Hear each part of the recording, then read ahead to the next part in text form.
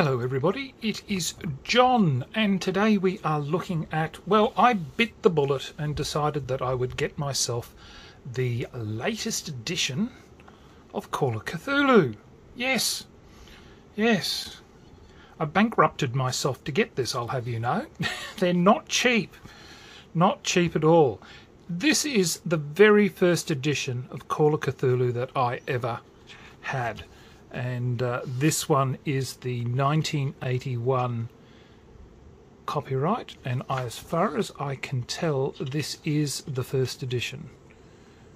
If I'm wrong, well, I'm quite sure that somebody will point this out to me. But look, I've really enjoyed this edition. It's certainly one of my favourite games, and certainly this game itself was really hammered when I was a lot younger. So yes, so the don't know whether or not the character sheet's changed a lot. I don't think it has, but I'm really quite happy once again with my old edition. So it's in really good nick too. This came in a box set, so but that's it. But more importantly, let's have a look at what I've picked up. So I picked up the Investigator's Handbook and the Keeper's Rulebook. So these are still in their seal, and so let's see how we go with having a look at what's in here.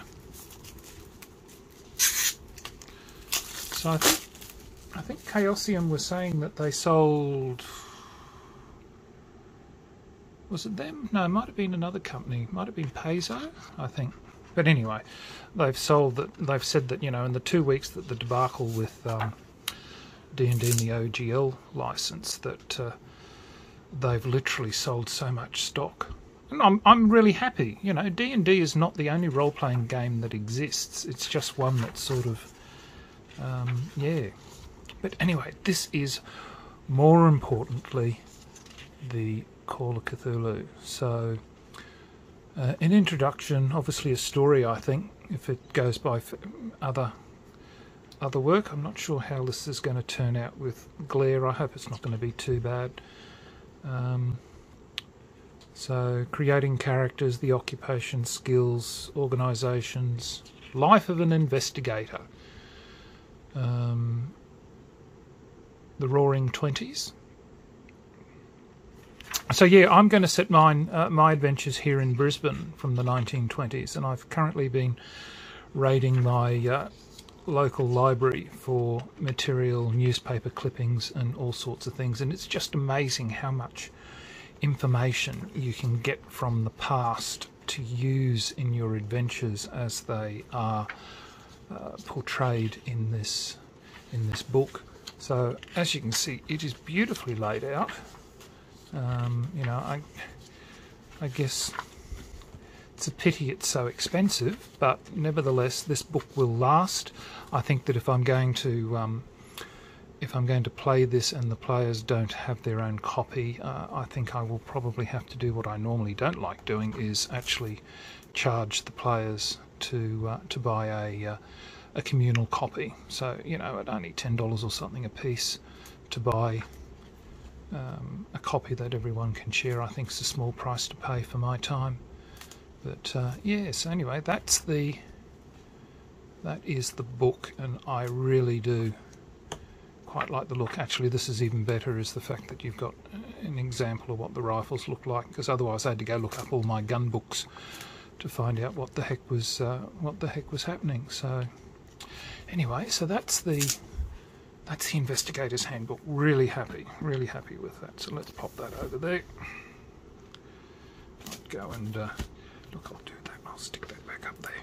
Yes, I'm in another part of the house at the moment. My table downstairs is all filled due to the fact that I have a problem with termites in my house downstairs, and I'm trying to save all my board games from being eaten. So this is the Keeper's Book, which is the all-important one, which I will be using. And it's, how many pages is this? Quite a substantial, about 446.